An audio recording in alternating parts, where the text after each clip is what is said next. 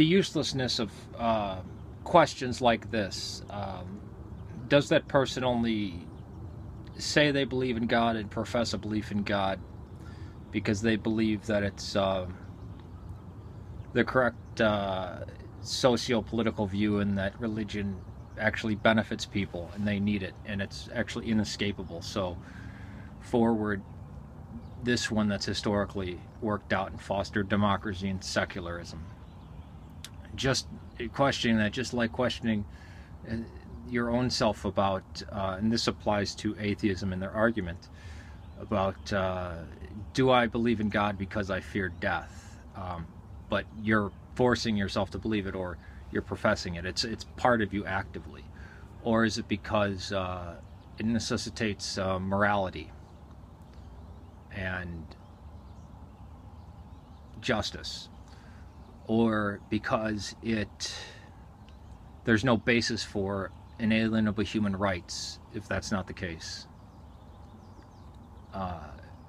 Or love exists, so, and I'm conscious.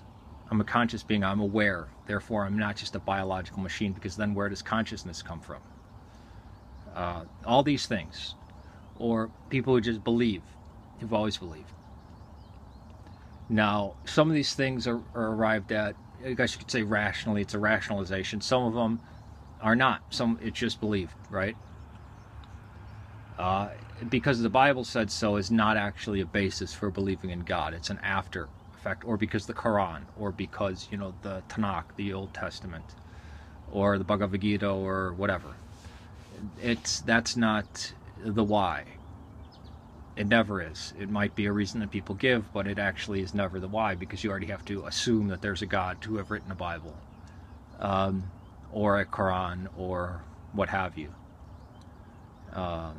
And most people don't believe God wrote the Bible. This is why I really, and many Christians and theists and Muslims, and you just say theist, many of them do this and really, question, do you really believe in God? Because everybody, I think, at some point says, well, do I? If they have any introspective or active faith, right? They might have stagnant belief, but faith. Faith meaning not meaning blind faith, and not meaning, if they have faith meaning loyalty in the original sense of the word faith in the Greek, loyalty. Not just, I'm going to assert this or whatever, but it also in faith, also in our modern kind of concept of faith. But this is why why I really have respect for Big Lundy and Suicide for Celluloid, and Skeptical Heretics not anymore, and neither is Cardinal Virtue / Rithridil. But I really appreciated them, because even though that they did not attach onto this, but when they came at discussing religious people and God and atheism, and they were very solid atheists and argued against God and things like that, and enforcing any religious ideas into the secular society. They were not like a Bilsy Bob or a Bionic Dance that said, people believe in God because of this, and if we break this, then people won't believe in God anymore. If we attack this, people won't believe in God anymore. Just like atheists don't necessarily, some of them arrive at atheism because, for non-rational idea, they were raised without any belief in a God, and it's not that they never saw a need for a God, they were never raised with a belief in God, so they don't believe in God, right? And there's probably a hereditary or genetic component, because I think belief in God is an expression of the way you see the world, and probably they might have a genetic component of people innately feeling that there is a God. Probably it's an immense aid in evolution to our existence. And again, we're not going to be able to cancel that out. Or if we do, it would be for the wrong reason, because we don't really know why which genes are going to help us. Or people could say, oh, well, have the the idiotic idea of science disproves God. I'll link below for a video on why that's wrong if you question that. Or if you say, well, doesn't it? Or I'm not a Christian anymore because of the mythicist theory purported in Zeitgeist, which is total rubbish. Or, you know, there can't be a God because of Adam and Eve couldn't have existed, even though that was never taken literally. And I'll put a link to that in below, because even Christians think that ancient Christians believed in creationism and a literal Adam and Eve, and it's quite clear from the earliest writings of the church that no, nobody did. This is why this is a bad argument, because there are people who say, oh, belief in God is a cancer, or religion is a cancer. We need to get rid of it. We're going to explain why we're not going to get rid of it, but I'll do that in a moment. Belief in God is a myriad of things. There's the philosophical belief in God. There's a theistic belief in God, which those aren't exactly the same thing. There is taking one point of multiple points of the philosophical belief in God, or whatever you want to say, even if you don't say belief. Just accepting one of those points. There's a religious belief in God that sometimes is theistic. I know that sounds counterintuitive.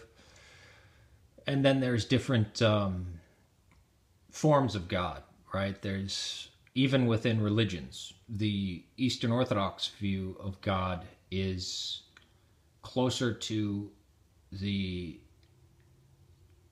Taoist view of the Tao than it is to the Western Protestant view of God, even though there's a Trinity, and even how they approach things like sin, the Bible, what divine inspiration means. All of these things have a completely different meaning. And then, I mean, that's close. That's not even like comparing Mormonism to Protestantism.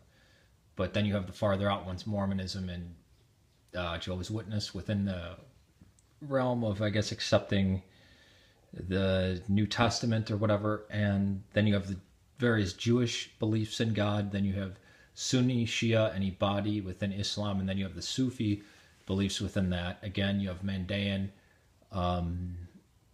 Yazidi, all these different things, right? And then you have Mahayana Buddhist, which have a God. You have Shinto, which have gods. Myriad. That's not necessarily the problem. That is a problem when trying to lump everything into a mass and arguing against it.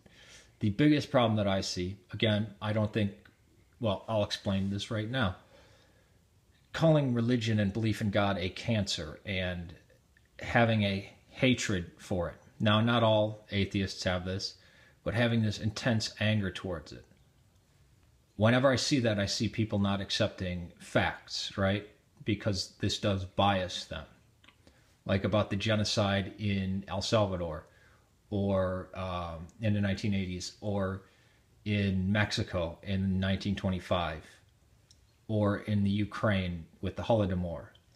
And I can go on and on. Portugal in the 1910s, Spain during the Spanish Republic, all of these things. It just gets swept under the rug, or even the persecution that's going down out in the Middle East. When what is called moderate Christianity, which is not moderate, it's the fundamentalist form of Christianity, only rose up in existence, and you can check the link that I referred to earlier, in the 1930s, and the components of its beliefs did not emerge until about 150 years ago. That gets attacked and thrown down, but it doesn't do anything to forward skeptical thought. And that'll be the second video, and there's plenty of examples of that where it still doesn't aid in skeptical thought. People who look at things, people who approach religion and stuff like that skeptically, still, when they're confronted with something, refuse to look at the other side, or refuse to look at it skeptically, or apply like standards with like. So this dogmatic thinking, the tribalism, and even irrational beliefs and overarching ideas, or believing that things that are affecting us are not, and herd think. Feminism and global warming. I'll give you those two examples. I'm not going to go into pro or against or how they affect people. That'll be in the next video. And there's more things like that. The Twin Towers, a view of a certain political party. And the strange thing is that the structure of these religions, the effects of them, where it demands moderation, which the mainstream do, those linchpins get kicked out. Which is why I believe, well, without religion, we wouldn't have gotten this far in history, specifically the structure of the church, and then the rebellion against that. We wouldn't have had rampant literacy or scientific method or secularism. And I will explain that in a third video, which I'll upload today. And you can argue with me on that. I invite you to. But you also leave open a vacuum where a far more harsher and fundamentalist and more dangerous religion is sitting to fill that need. Things like Islam, which there's a huge segment, bigger than anything, that is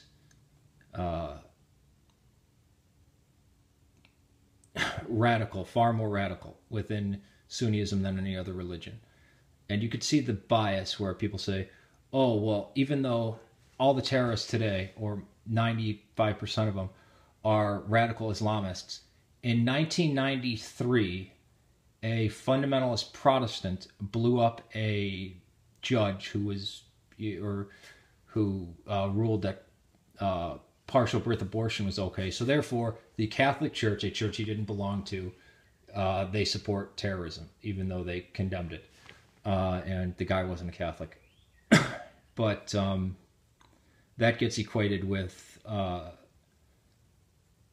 this huge superstructure of terrorism, and nobody will, very few atheists, and I commend them, will put themselves on the line to go after that and say, look, this is bad too, instead of irrationally defending that and calling it a race. We're not a race,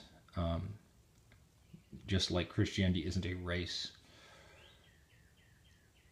But there is a bias, and modern day atheism in this new atheist wave is not, and I'll have this in another video, is not, and all links will be below, is not the simple rejection or negation to the proposition that one or more gods exists. That is the problem. That there's a lot more that comes along with that. And I think people will disagree with me on this initially, but I invite you to watch the next video, and that's related to this, and argue. Or if you can prove me wrong, I will come on here and say I was incorrect about that, or I see a different way, and this is not a totally true statement. But I don't care about converting people to atheism or against atheism. And that's another thing. There's a proselyte thing within the new atheist movement, which I think is disgusting. I think all proselytizing is garbage. So I'm not encouraging anybody to be Christian or Muslim or Shia Muslim or atheist. I do encourage secularism and well, for the people who want it, and skepticism. But I never try to get people to believe certain things, because that would be just as bad. That would be hypocrisy on my part. But I invite anybody to check out the videos linked below, which should be linked within the next 24 hours. And if you want to tell me I'm wrong and fuck off, if you want to debate me, go ahead. Peace to you.